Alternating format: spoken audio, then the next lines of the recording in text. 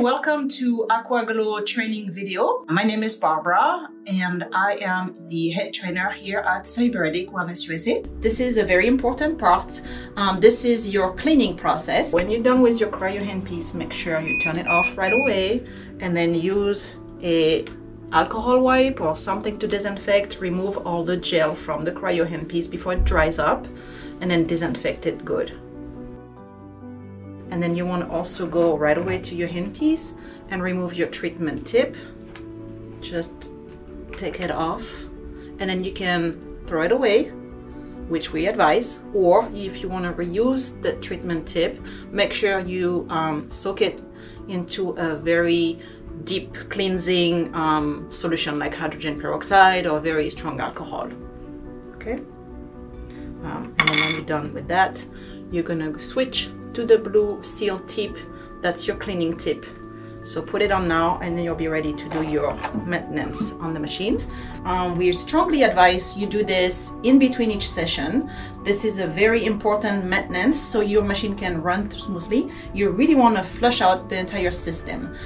In your package you received an empty water bottle, and we just advise you to fill it up with hot water.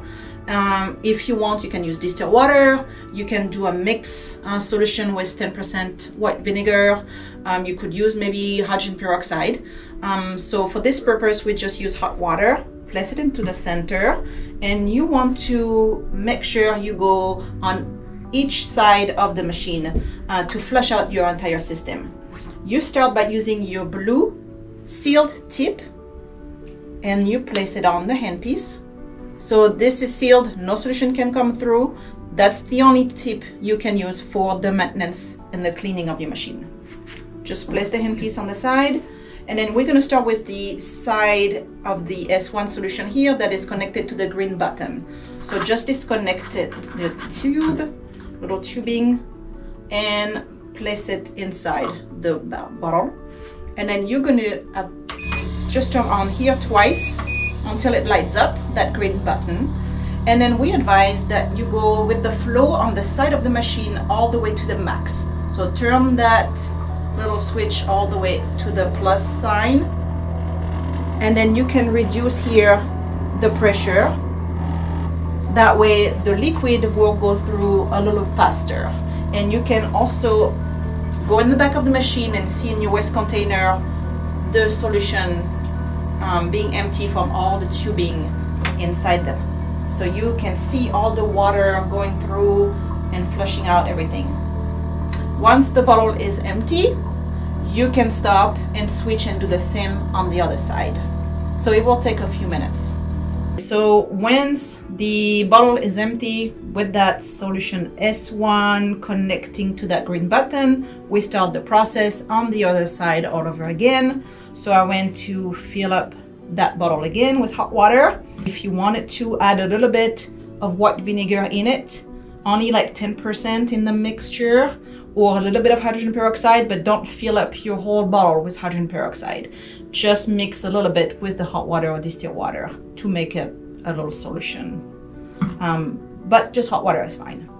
And then disconnect again your side and the tubing, put it in there, and all you have to do is press that button twice until it lights up. Stay with the same setting, low pressure and max on the flow, and just wait until that bottle empty itself into the waste container in the back.